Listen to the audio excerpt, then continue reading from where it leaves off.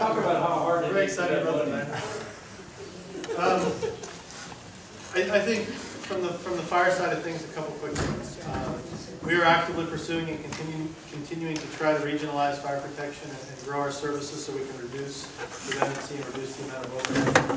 Effective May 1st, the city of Newark will begin receiving services from our fire department, and we're going to the Union City Council next Tuesday night for a vote on a contract for service. So all these things end up in us being able to redistribute the overhead, reducing your costs, saving the city several $100,000, and making this more efficient and having deeper resources. So it truly is one of those win-win.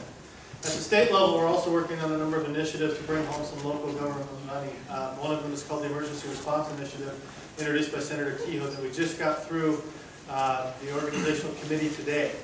And so it'll be going on to the Finance Committee and the Insurance Committee and then to the floor, which would essentially be a surcharge on insurance policies that would be used to help fund fire protection at the local level. So that would bring $150 million to local governments, about $4 per capita.